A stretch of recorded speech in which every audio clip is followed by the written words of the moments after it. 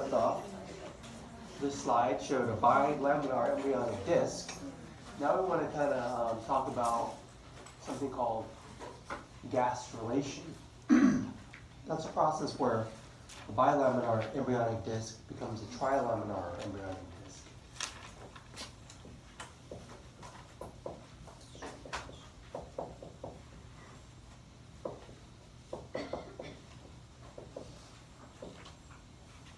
Bilaminar to trilaminar. 2 layers becomes 3 layers. We're going to look at some pictures here. Now here are the 3 layers: endoderm, mesoderm, ectoderm.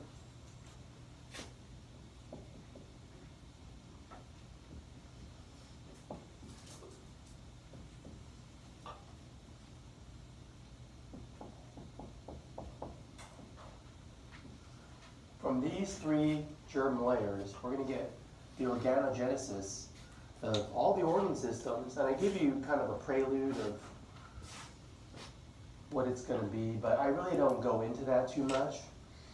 I think it's enough just to know that they're there, those 3 layers, and you get all the organ systems from those 3 primary germ layers.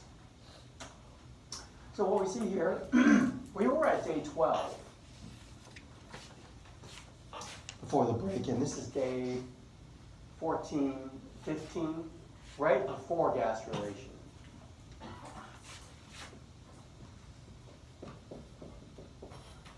So we still have our 2 layers, our bilaminar embryonic disc and our 2 balloons. What we've seen is that the extraembryonic mesoderm is fully proliferated all the way around. I guess that's the only thing that's kind of new.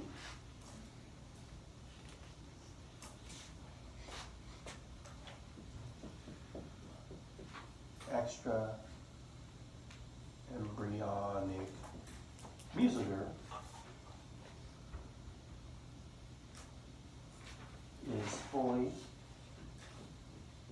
proliferated.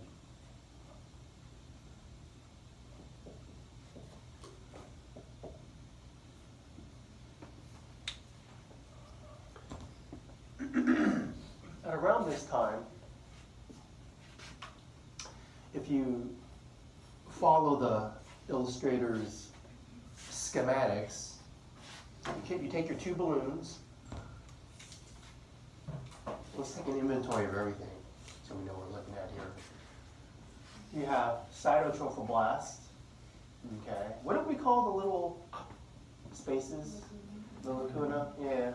And then that red layer, cytotrophoblast. Okay, but we said trophoblast is extraembryonic. Then we've got the 2 balloons, amnion, yolk sac. That's also extraembryonic. What they do is they cut it in a way right like this. So you got this bilaminar embryonic disc. Then they cut it this way. So you get a sectional view of the bilaminar embryonic disc. This way we could witness the migration of cells that happen during gastrulation. So day 14, 15, you get extraembryonic mesoderm fully proliferated, but this is also occurring. So I'm going to write this. Day 14, 15. Continue, but now talking about gastrulation. So what you see in that picture is there's a migration of epiblast cells into what's called the primitive streak, which will eventually be the space for the vertebra. But the main thing to note, you get this first migration of epiblast cells into the primitive streak.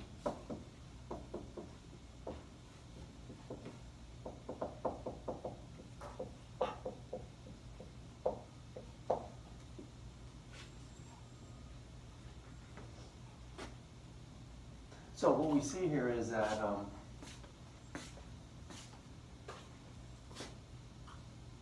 those cells become the endoderm. They're going to replace the cells down below there, forming endoderm. Cells become endoderm. So that's one of the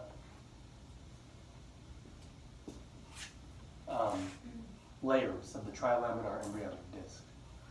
And then about a day later, day 16 of gastrulation, you simply have a second migration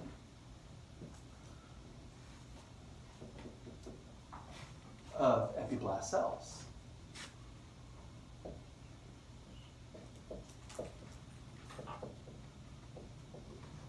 Into the streak.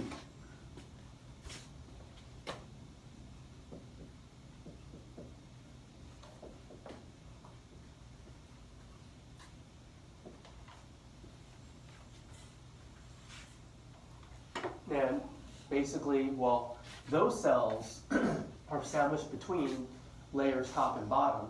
They become mesoderm cells. The cells that did not migrate and that remain behind become the ectoderm cells. So the second migration cells, these cells, become the mesoderm.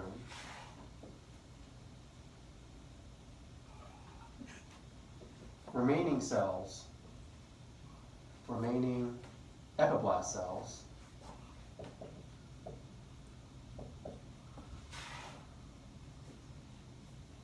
are now the ectoderm.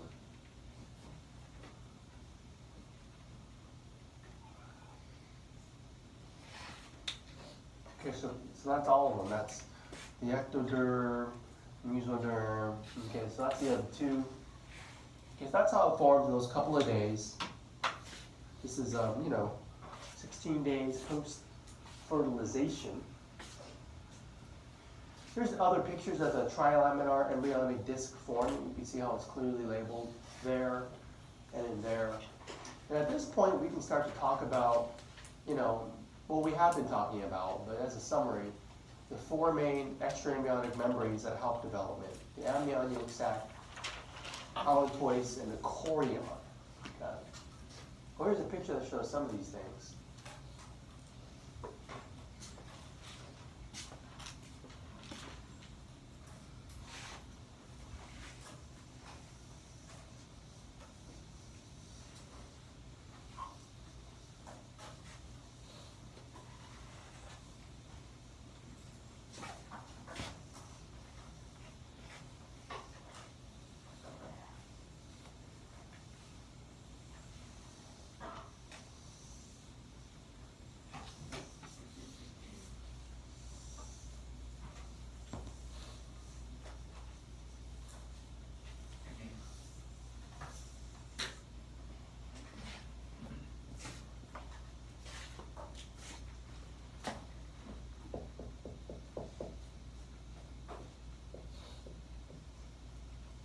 Extrionic membranes.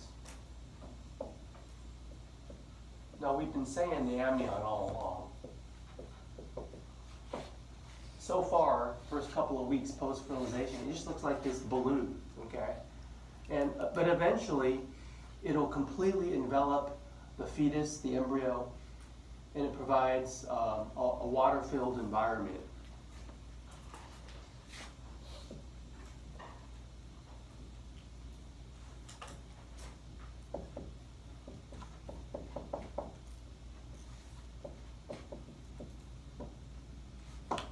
Or embryo. Although right now the embryo is just a trilaminar embryonic disc.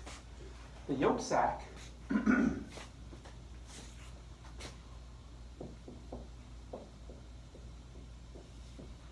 that's for the genesis of blood cells and blood vessels.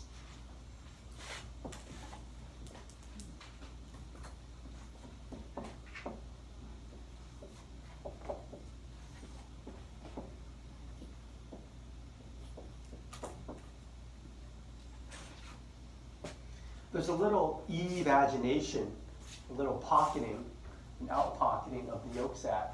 That's called the allantois. And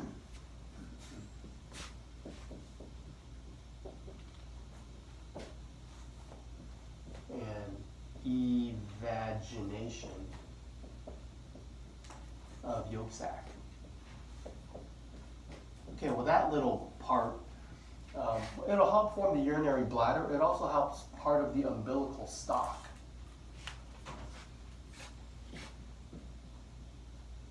Forms urinary bladder and umbilical stalk. On the figure, they call it connecting stalk. Same difference. It connects. Let's see, what else was there? I did them all. I didn't do chorion yet. Now the chorion, we're going to look at it the most extensively because that is the embryo portion of the placenta. Chorion.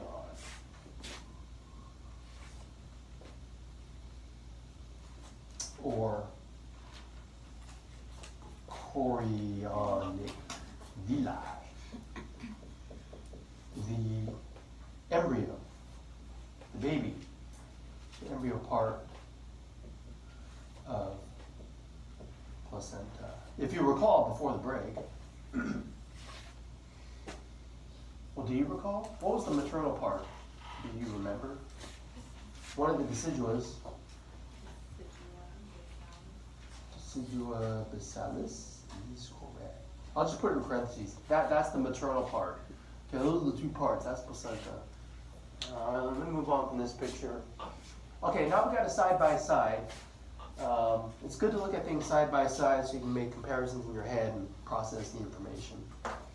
Going back to about 7 days, 7.5 days. Well, on these first two things, 7.5, 12 days, do you see bilaminar or trilaminar embryonic disc? First 2 days. It's the bilaminar. And I see our amnion forming, our yolk sac, okay. By the time you get to 12 days, it's still bilaminar, but I'm starting to see that extra embryonic mesoderm. I start to see our syncytial trophoblast, and they dig deep enough to nick a maternal artery, so you can fill the spaces with maternal blood, as shown here. Go to 16 days. Let's remember, 14, 15, 16, that's when you have the gastrulation.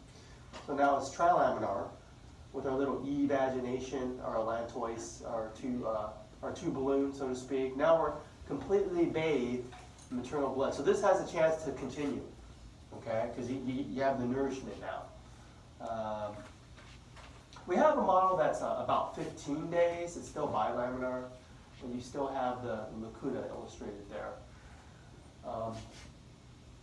Okay, another thing to note, that proliferating extra embryonic mesoderm, you can see why it's extra embryonic. You have mesoderm that's part of the disc, so that is not extra embryonic, that's embryonic. But all the proliferating extra embryonic mesoderm, that's helping to form chorion right there. See how they put a loop around that? Okay, let me know what you're supposed to know about that. So let's continue our notes with chorion.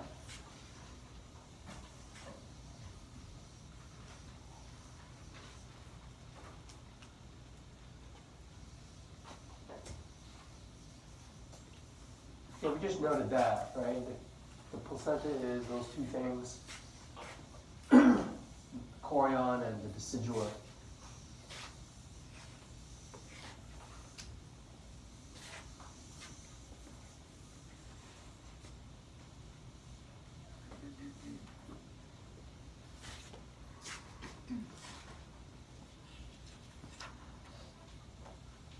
All right, so we're about 16 plus days post-fertilization. So fertilization happened on ovulation day 14. 14 plus 16 is 30. When you get to the 30th day, maybe the woman's like, I'm 2 days late. Okay, maybe you start to think about it. So at this time, you start to get HCG. Let's remember what I had said previously. Part of what I want you to know is that HCG is well, it targets the corpus luteum, keeps it alive. It's replacing LH because the hormone levels, sex hormones are so high, you're turning off the gonadotropin. So this is the gonadotropin that maintains the corpus luteum. The corpus luteum of a normal pregnancy is a couple of weeks, but the corpus luteum of pregnancy is about 3 to 4 months. So you can see that HCG levels rise at about week 2 post-fertilization, right? And I got to draw an arrow there. Keep that alive until placental hormones can kick in. Okay. All right. So that's the goal here. So again, just going back to 13. Okay, remember you go from 13 to 21. So 13 is before gastrulation. Okay, but the reason why I put this in there is look at the chorion. You see how like little things are starting to bud out, these little finger-like things? Compare that from 13 to 21, where these finger-like projections of the chorion, now we call the chorion chorionic villi when it fully develops. Because now the chorion will contain blood vessels, and can you tell who those belong to, mom or baby? Follow back to baby. Okay, so here's the yolk sac, genesis of blood cells, and it's sending embryonic blood vessels out to the chorion, and it's pushing its way into the chorion. For example, there's mom's blood. There's mom's blood right there. There's baby's blood. And so the point of the placenta is for that to intermix. All right, so let's really get to the nitty-gritty of what a chorion is, and kind of have it highlighted here. Chorion. Let's call it chorionic villi, because that describes the shape. Villi means finger shape. Okay? And it's 3 layers. It's cytotrophoblast, syncytiotrophoblast, and it's extraembryonic mesoderm. Those 3 things. That's the chorion. Cytotrophoblast, syncytiotrophoblast,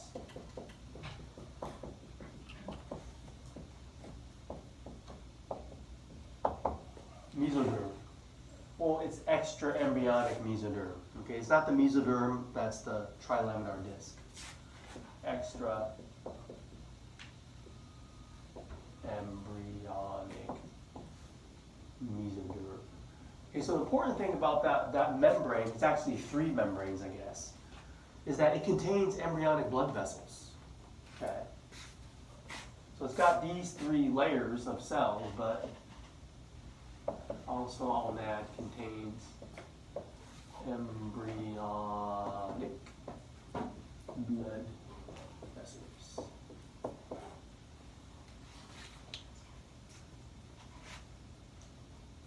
So what you can see is that what crosses the placenta has to cross these 3 layers there.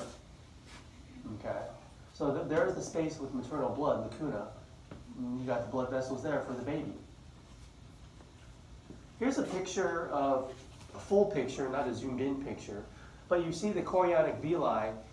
See, now we're skipping. Now we're at 4.5 weeks, right?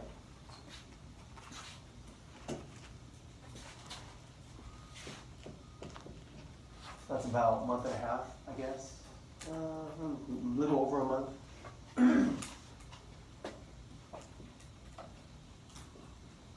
And you see chorionic villi completely surround embryo.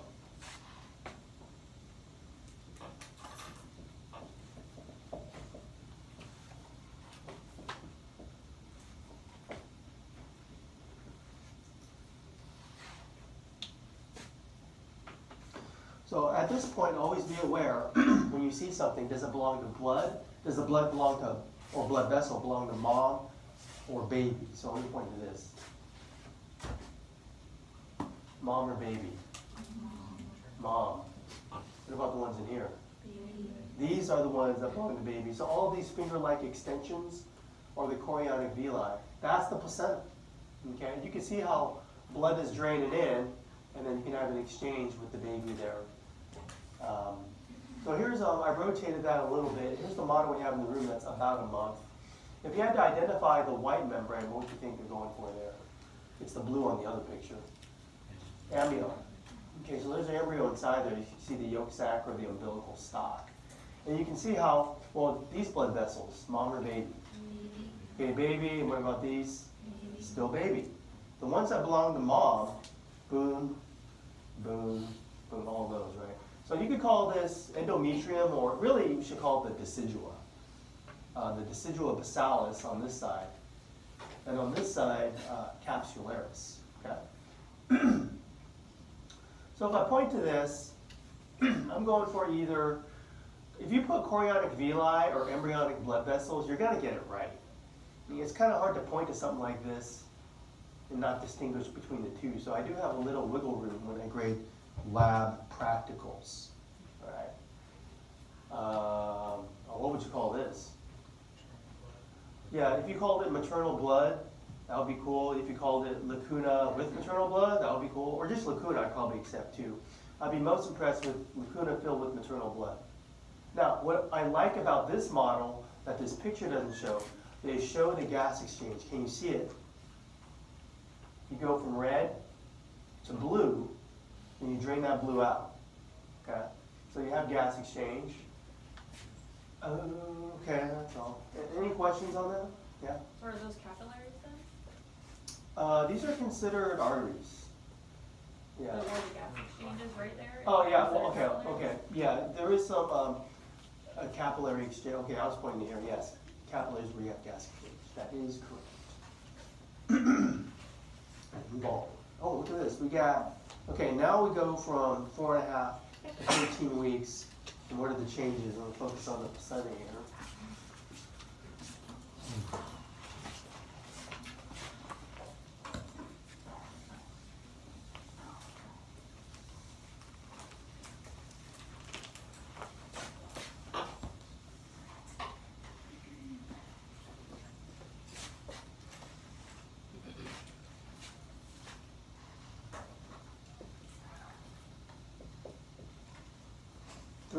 Week fetus. Notice how the chorionic villi on the capsularis side, they kind of all got flattened. So if you follow the chorion on this picture, I don't know how you got the blood vessels, you got that brownish color of the chorionic villi. If you follow that brownish color, watch where I'm pointing. Do you see how like it turns in just to like a flat layer? There's no chorionic villi on this side. Okay, so on this side, they call it now chorion leve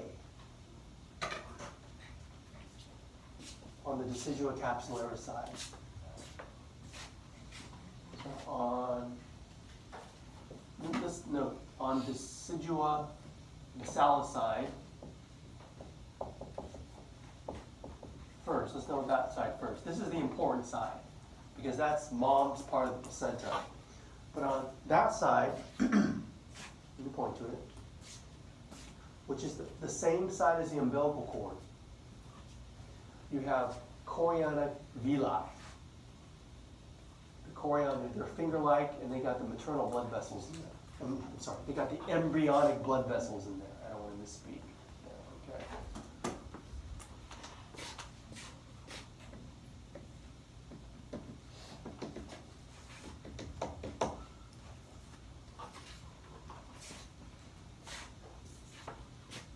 On decidua capsularis side, the chorion is non-villous.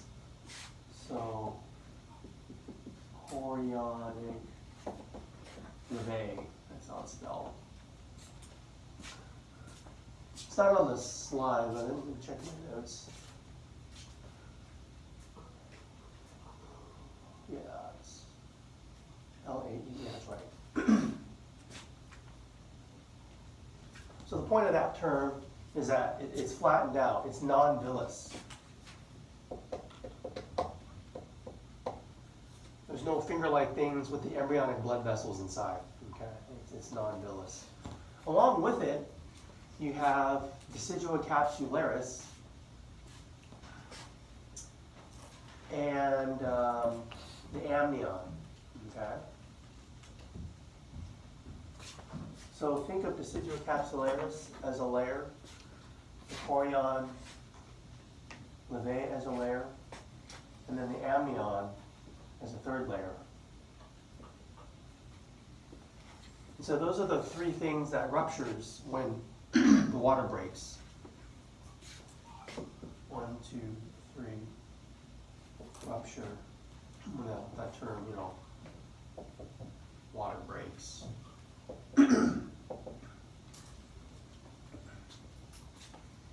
So hopefully that doesn't happen until, you know, week 40. This is week 13. But this is a good figure to notice the 3 deciduas. See if I can color in some of them.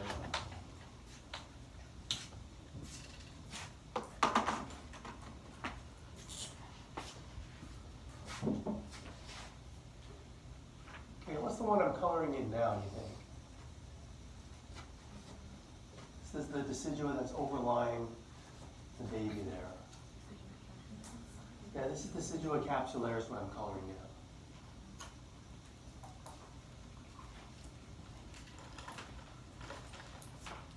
This one, decidua capsularis.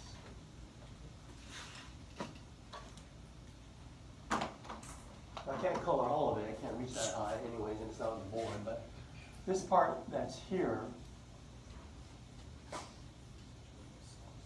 this would be decidua basalis. It's on the same side as the umbilical cord, basically. Okay, I can't color up there, obviously, but decidua basalis. What about this part that's lining the rest of the uterine cavity? Decidua parietalis.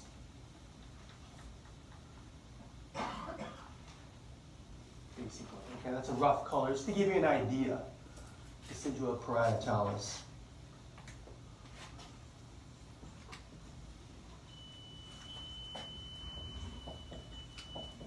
Remember, that's the one that lines the uterine cavity, which is obviously now filled with baby. The uterine cavity has been reduced to a little sliver right there.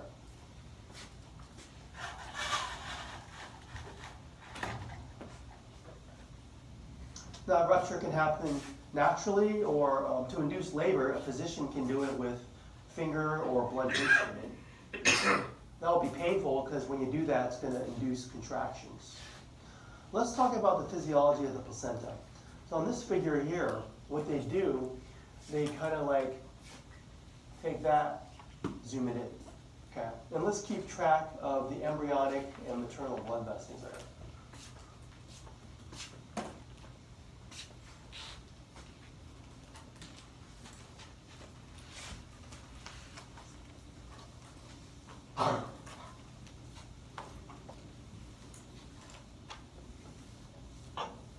The toughest thing I have,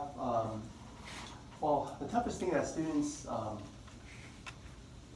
have trouble with is identifying decidua basalis on this figure. Do you see it?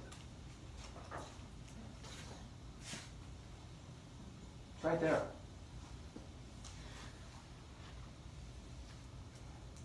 That's the part that falls off. Stratum basalis. That doesn't fall off. That remains. It's the endometrium or the decidua that falls off. Okay. Now every year I get a little better at teaching this, but students still don't get much better at identifying it. I don't know why. I'm not trying to. Why I'm calling you out. I'm tired of you guys missing it.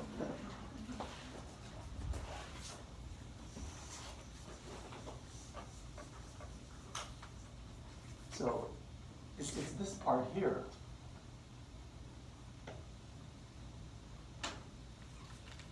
All that part there.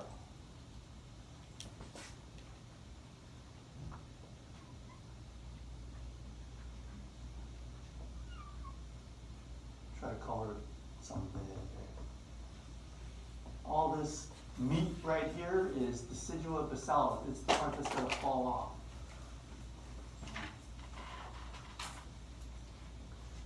Sometimes I'd ask it on the lecture exam, sometimes I'd ask it on the lab practical, sometimes I ask it on both, because like you miss it on one, I give you a second chance to get it right. Some of you guys are usually 0 for 2 on it. So try to get that one, okay? Decidua basalis. So let's teach this by just talking about maternal blood vessels, arteries and veins, I guess fetal or embryonic blood vessels, arteries, and veins, those 4 things. Let's start with what's I think is easiest to understand, the maternal arteries. I'll use red, as the color in red there.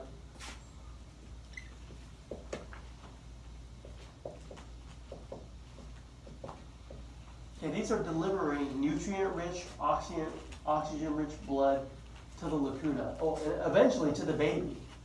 Okay, let's think of it that way in terms of the baby.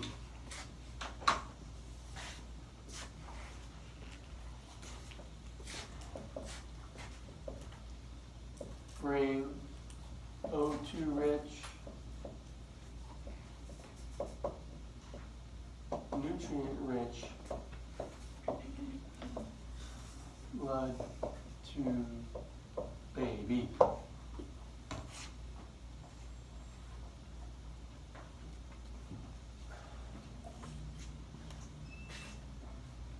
And they do have the white arrows that show the direction of blood flow. You deliver it to the lacunar space. Now the maternal veins, it looks like they're taking away blood. Okay. So arteries always deliver blood, veins always drain it and take it away and return blood to the heart so it can recirculate. So in this case, the maternal veins, they take oxygen poor, nutrient poor blood away from the baby. Right? The baby needs mom to do that. Maternal veins.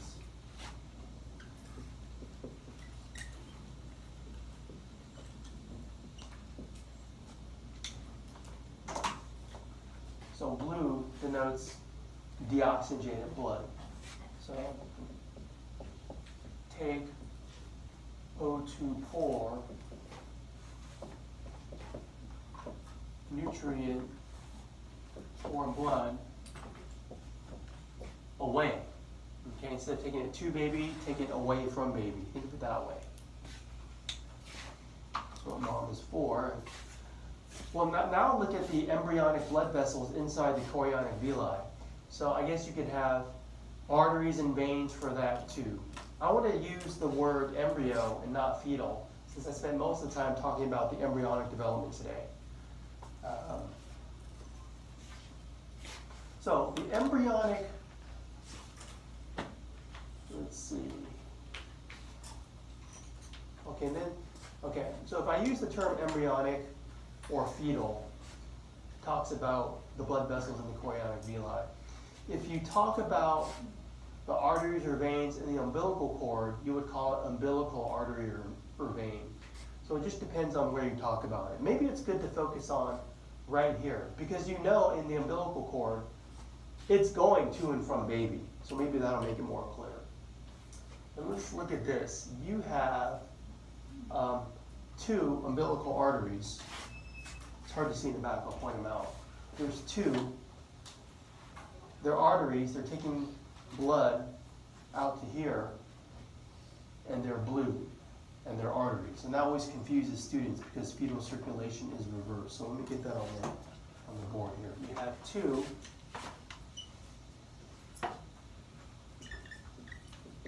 umbilical arteries. In the adult circulation, arteries have the oxygenated blood because it just came from the lungs, but not in baby. As a matter of fact, baby's not even breathing, right? Baby's in a water-filled environment, so there's no oxygen in the arteries there. So you pump away that blood. Think of it this way, the 2 umbilical arteries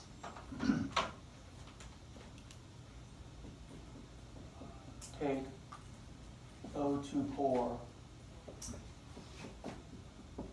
nutrient poor blood away. So I'm writing the exact same thing as maternal veins as for umbilical arteries, because they both do that. So, baby has waste products accumulating. It uses the arterial system to pump that blood away from baby. It takes it out to the placenta, where you can have exchange with the lacuna. Then mom will take that spent blood and take it away further. Okay, so that's what I'm talking about there. So, but now let's talk about how the maternal arteries, how that blood is brought to baby. So that's the one umbilical vein.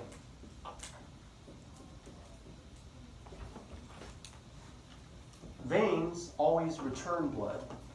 So in this case, the one umbilical vein, it has all the goods from mom. One umbilical vein, take O2 rich, nutrient rich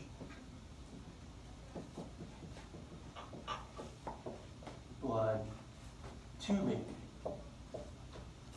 That one vein, that's your lifeline. It's one vein. I wish it were like 100. It's just one. You kink that and that's it. It's the one lifeline. Okay, so always remember 2 umbilical arteries and 1 umbilical vein. And the red and the blue here match the function. Okay, blue means what? Means away, and also means oxygen. What about oxygen rich or oxygen poor?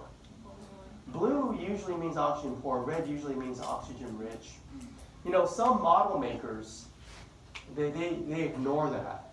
They just always want to make arteries red and veins blue.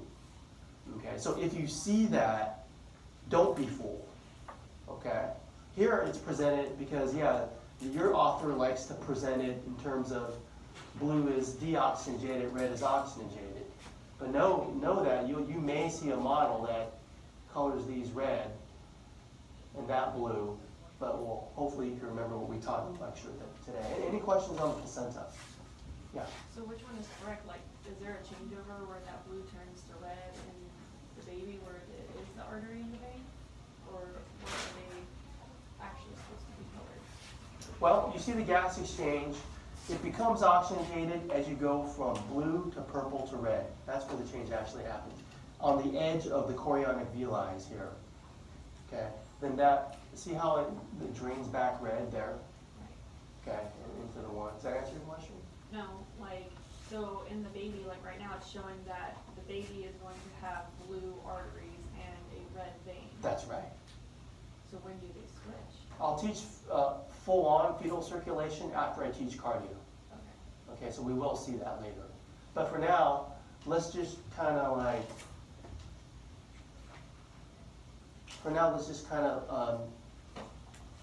get this one figured out, right? But you're right. Fetal circulation is quite different. But I don't like to teach that until I teach heart and then blood vessels. Then I'll go back to fetal.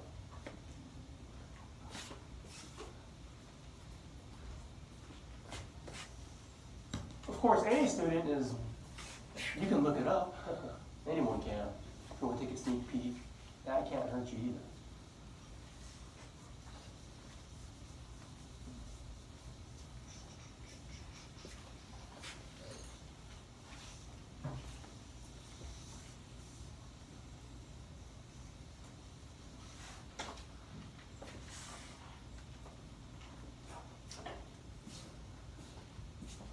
What did I color in again? Decidual physalis. All right, you won't forget.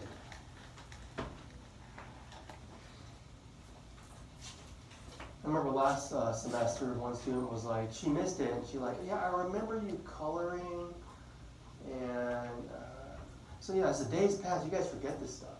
So it's good to review every day. You won't forget. You won't miss decidual physalis. So I guess I better ask it. exercise.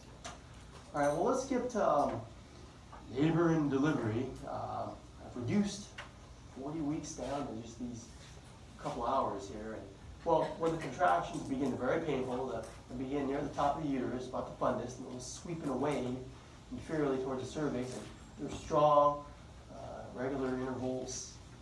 Hopefully the fetus will change down head first toward the cervical canal.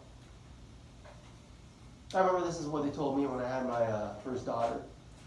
I got 3 kids now, but my first kid I remember vividly. 5-1-1. Contractions are 5 minutes apart. Each contraction is about a minute in duration. This happens for about an hour. You can kind of roughly time that. And you might be ready to go to the hospital at that point. And well, they'll do a cervical exam. And they'll assess whether, yeah, this is it, or they'll just send you back home, which will be very disconcerting. Like you're writhing in pain and they're sending you back home. Are you kidding me? But it depends. It's the nurse's call, it's the doctor's call. And so let's talk about a cervical exam. Okay, let me just list things I want you to know here.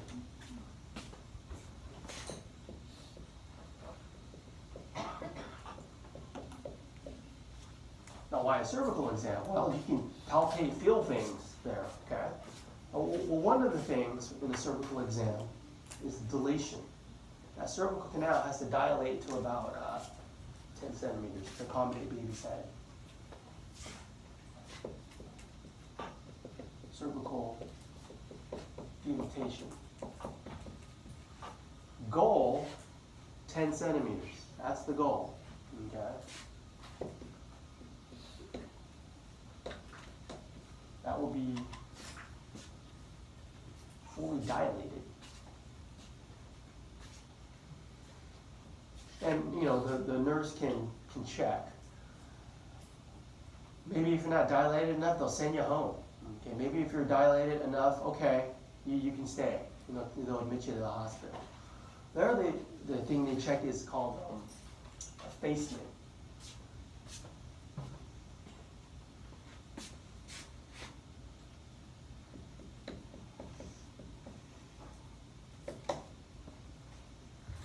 Effacement is a thinning out of the cervical wall.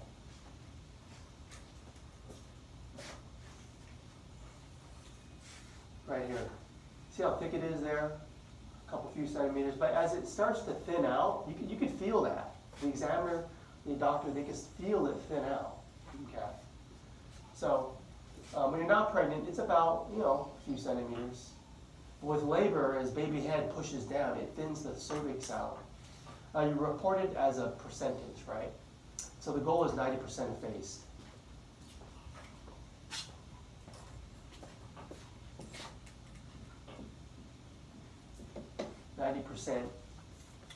Thinned out. Okay, that'll be 100% right there. The other thing they can monitor is the position of baby's head. That's called station.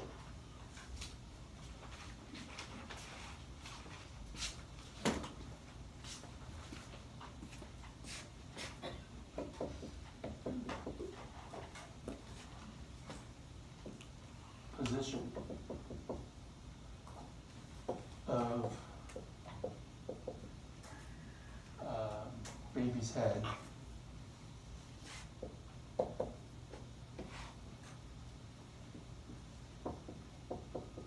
Relative to a landmark, an anatomical landmark. That would be the spines, or the ischial spines. You can palpate them in the pelvis, I've been told.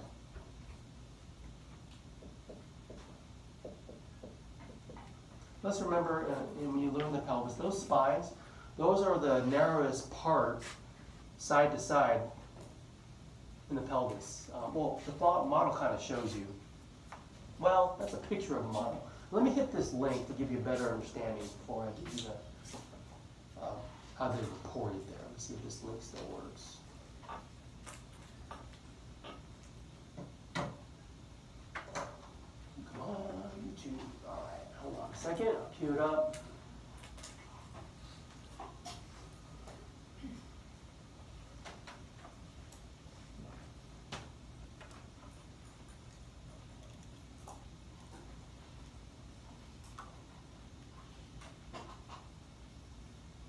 there's no sound.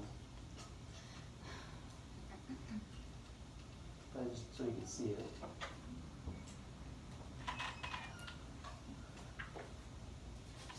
So baby head is coming down. There are the spines, that level. So when you're at -3, you're still in the pelvis. And as baby heads come down, they report. There's -2, -1. 0 is kind of when you're at the level. And then as baby head goes past that, you get down to like +3. You're essentially delivered. So I've been told. Okay. So that's it right there. Baby's head relative to an anatomical landmark there.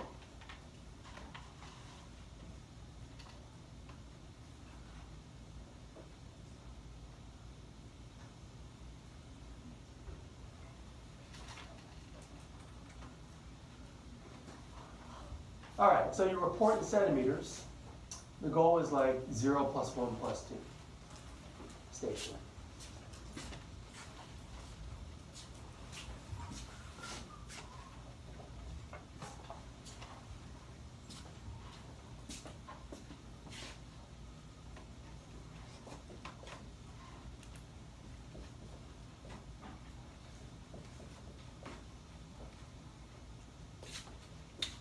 Okay, well, labor and delivery is usually presented. Well, okay, to summarize cervical exam before I proceed.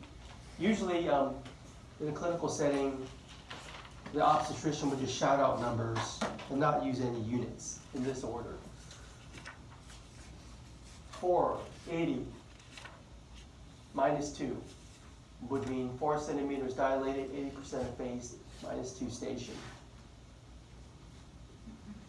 10, 100 + 3 would mean 10 centimeters dilated, 100% effaced, +3 station. Okay. Something I didn't mention previously about the pains of childbirth is epidural. Anatomically, I like to mention that the epidural space provides the space where the anesthetics can circulate, and you won't feel the uterine contractions. They do monitor it, and you can see the waves on the myogram there. And mom can just sleep right through it, just to increase the comfort there. Not all hospitals offer it, but if the catheter is placed correctly, it can make things more comfortable. So here's a summary of everything I was talking about. Here they have early dilation, late dilation, and what happens if you never dilate? Well, the doctor may say, okay, let's have a C-section. Now, I'm not going to teach that, you can look it up, but instead of being delivered through the birth canal, you make an incision in the abdominal wall, usually at the bikini line, and you just go through the abdominal wall, you go through the uterine wall, and then just deliver through the uterine wall, okay? And all 3 of my kids were delivered that way, because the first kid was. And usually they say, well, if the first kid was C-section, your other ones have to be. Because by making an incision in the uterine wall, you probably want to do it that way every time, because it's been weakened by having to cut it open the first time. Yeah, and so baby's delivered, and then what is this falling off? What's the placenta? What do we call it today? Decidua basalis. Yeah, a lot of bleeding. Mom loses a lot of blood. They usually prescribe iron supplements to help recoup the lost blood during labor and delivery. If it was C-section, the only difference is you have that's major surgery. The recovery time is maybe weeks instead of days. Okay. All right, so that's the end of development. Let's talk about what we got for the rest of the week. That concludes the material for your unit exams. Lecture exam 2, lab practical 1, which are next week. But let's talk about what we have for the rest of the week.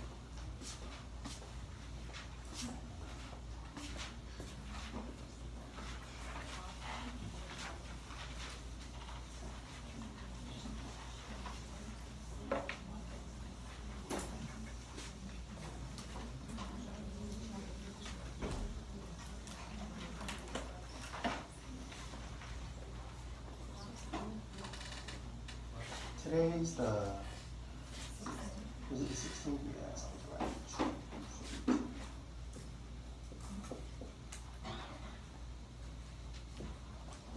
Okay, this is right. So I thought maybe I could get ahead. I don't need to get ahead. I wanted to start hard, but I could wait for that. I just want to give you the rest of the week to study. So, let's see, 7:30, 10, 50. You can just study the whole time, okay, on Wednesday. I won't lecture. I thought about lecturing, but I'll just cram it in some other time. Remember I said that, because when I cram it in some other time, you're not going to like it. Okay. I had a chance to get ahead, but I said, I'm going to let you study, because I think you guys are feeling the stress. So I'll take a little bit of the edge off by just giving you a full day that day. And this day too, except this day, I got to cut class early. I got a meeting, I can't miss it. Anyways, I could go from 7:30 to like 9:50, so I can get to my meeting on time. But anyways, next couple of days, I won't lay anything new on you. You can breathe a little bit and ace your exams next week. Any questions for me?